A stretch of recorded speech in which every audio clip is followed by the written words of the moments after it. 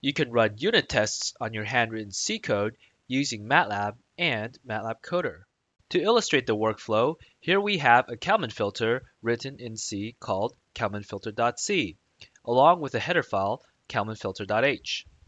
Next, we have a MATLAB function called kalmanfilter.m that will execute the Kalman filter given an input. Note that we're using the coder.ceval command from MATLAB Coder to call the C code from MATLAB. We've written two unit tests in test kalmanfilter.m.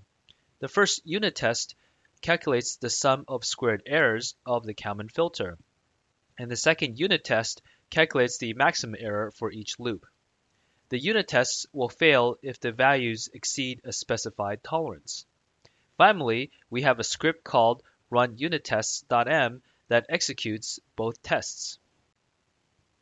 I've set up the MATLAB Coder project ahead of time, so I'll now build the MEX file that we will use to call the handwritten Kalman filter.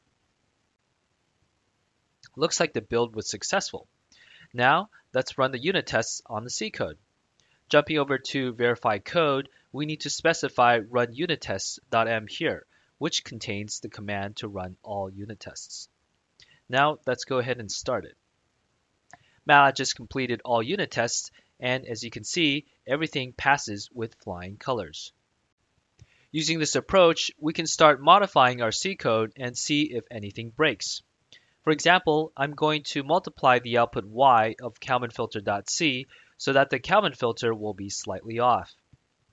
Our unit test should catch this error because the sum of squared errors and the maximum error of each loop should exceed the tolerances that we specified in the unit tests. I'll also need to delete the MEX file so that the changes to the C code will be picked up. Let's see if the unit tests break as MATLAB Coder regenerates code and reruns the unit tests. As you can see, both unit tests failed. In a summary, we see that both the SSE and the maximum error far exceeds the tolerances. We can also visualize how the modified Kalman filter tracks the input test vectors by plotting the results. Let me uncomment the function that does this and then rerun the unit test. The plot here is showing the input as blue X's and the output of the Kalman filter as green circles. As you can see, the Kalman filter is just a little bit off. If we change our Kalman filter back to the original version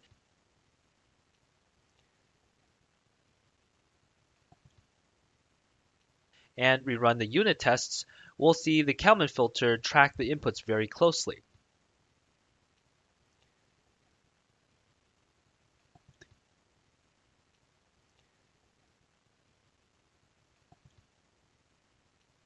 Both unit tests pass again, so we're good to go. If you have embedded Coder, you can also use the same workflow to run unit tests with software and processor-in-the-loop testing. This enables you to test on your host or embedded processor for comparing results and profiling code execution. I'll go ahead and make MATLAB Coder generate a static or dynamic library. Heading over to verify code, you'll see that we're using software-in-the-loop execution. Let's go ahead and start it. MATLAB Coder will wrap kalmanfilter.c into a static library and run the unit tests. I've enabled the plots so that we can see the Kalman filter running as expected. Once we have the baseline, we can start modifying the C code and see if anything breaks.